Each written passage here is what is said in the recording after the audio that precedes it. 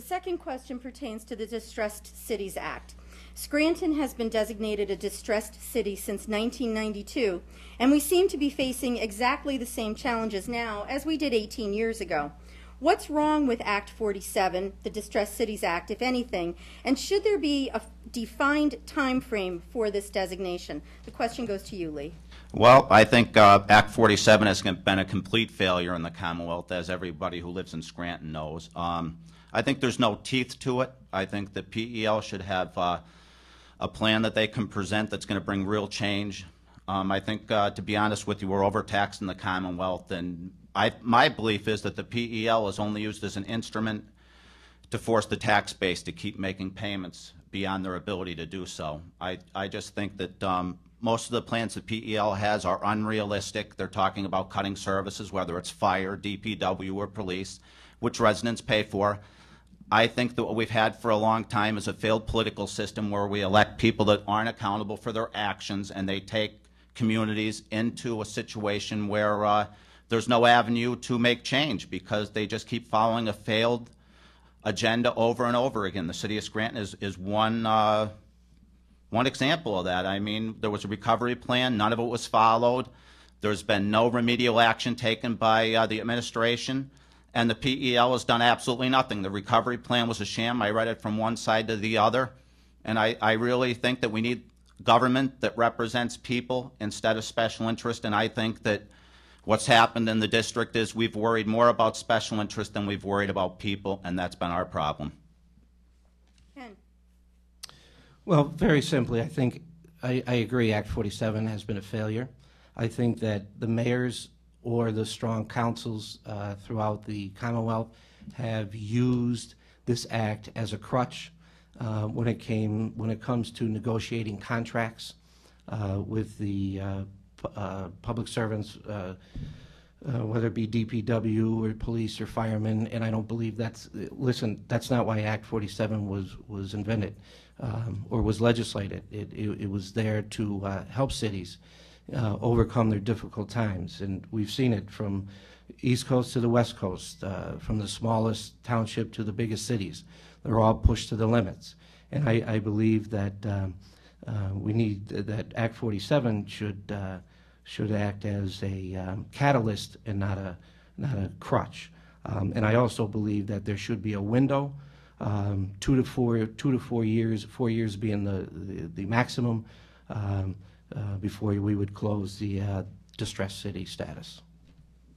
Lee, anything to add? I'd just like to ask Representative Smith if he's introduced a bill like that in the House of Representatives. And what I'll say is, excuse me, I'll ask the questions for now, and you'll get an opportunity later, okay? Well, that was my rebuttal. We're looking for you to answer the questions that we're putting forth to you at this point in time. We're going to move along to fiscal policy, and the first response will go to you, Ken. And the question is, what are your budget priorities? And I want you to be specific with any cuts or increases you propose, but I want you to avoid that generic wasteful spending terminology. Not that I don't want you to talk about cuts, but I don't want you to say I want to cut wasteful spending. If you want to cut wasteful spending, what do you mean by that? So what are your budget priorities, and what cuts or increases would you propose? Well, I think when we look at the budget and the trials of the budget, let's look internally first, within the state government itself. For example, the state vehicles and that fleet of vehicles. What does that cost? What does that cost the Commonwealth? As far as going to the outside and budget cuts, we have to do that in a responsible way, so we don't affect those most vulnerable among us. And at the same time, we have to be stewards that we don't abandon programs such as things that are important like education. Education, if we don't invest in our children today, we'll invest in them maybe in the state penitentiaries in the long run. And talk about saving dollars. Listen, the fastest growing percentage of the state budget, corrections. there's something wrong somewhere. In our state penitentiaries, tens of millions of dollars are going in every single year. And I truly believe that if we invest in the early years of education, pre-K counts,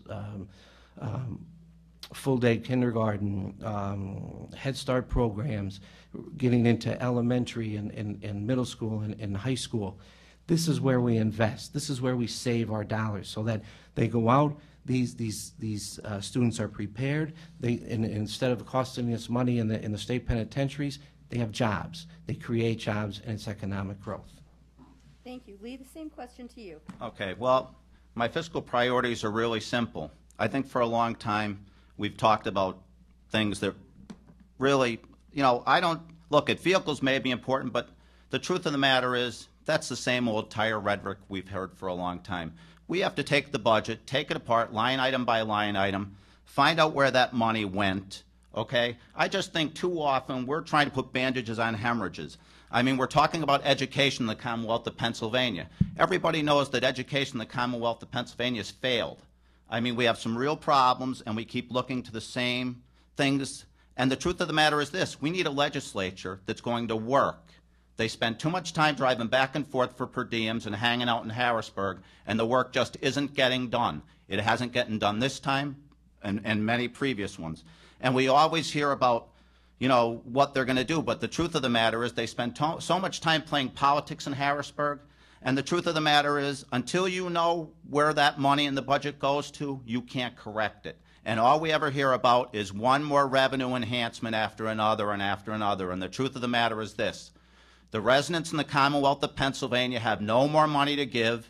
Okay, we've got to do something about corporate taxes, and the first thing we have to do is we have to take that budget apart, line item by line item. We elect representatives to represent us, and they have to start doing that. And these tired excuses we get, they're not acceptable.